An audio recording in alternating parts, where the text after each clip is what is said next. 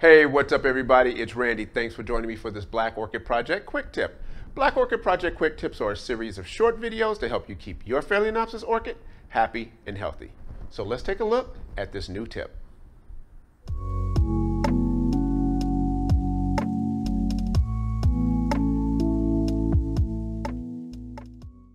All right, so one of the first things you're going to want to watch out for is, can you get your plant? As you can see, this one is a little hard to get out, and getting it out to water it can cause a problem. I'm just going to drop that in so you can see it one more time. I'm not faking this.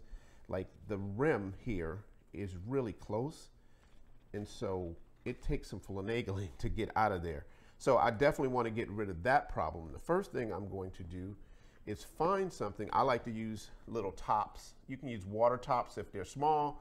I use these. Now you have to make sure that it doesn't rust on you, but I'm sure we all have some sort of like tops from jars. I'm just going to drop that in the bottom there. And as you can see, once I drop that in, it creates a space. I can pull this out to water it and drop it back in without having to worry about it getting stuck. And it's also, as you can see here, going to create some air flow around the plant. And in the bottom here, you can put some water at the bottom that'll evaporate to create some humidity. Now, with that out the way, the next thing we're going to do is we're going to get some holes in here. And I'm going to try to show you two different ways of kind of doing this. So the first way is the easiest. If you have yourself a Dremel, and I hope this doesn't get too loud, I am going to take a Dremel, and I'm going to look at the roots, and I'm just going to start to put some holes here.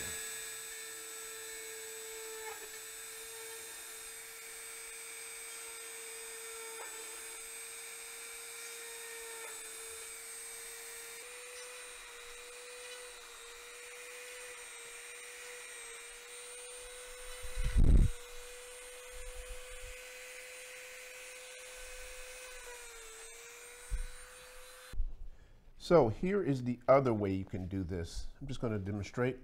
Let's say right, trying to find a good spot.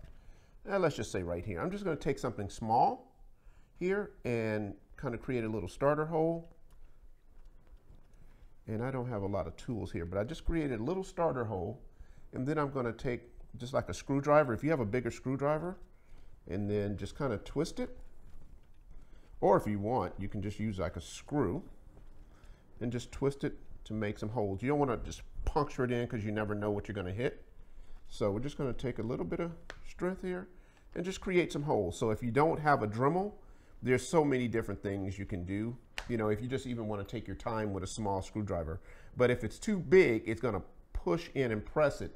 So you always want to, you know, go with some type of starter hole there, and then create the hole very slowly. And you don't have to make as many as I did here, but you can just do 2 or 3 on all 4, or let's say 3 on all 4 corners, and that should be enough.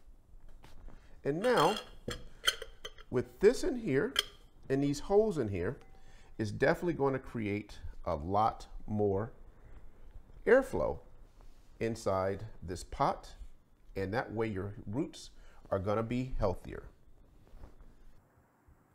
All right, there you have it. I hope you found this tip useful. If so, go on and give the video a thumbs up. If you'd like to become part of the Black Orchid Project community, go on and hit the subscribe button and join us over on Instagram. That way you are always notified of new content and new tips as they become available. If you'd like more tips right now, go on and click on this playlist right here. That's going to do it for me today. As always, be safe. More importantly, be kind. Never give up on them. And until next time, peace.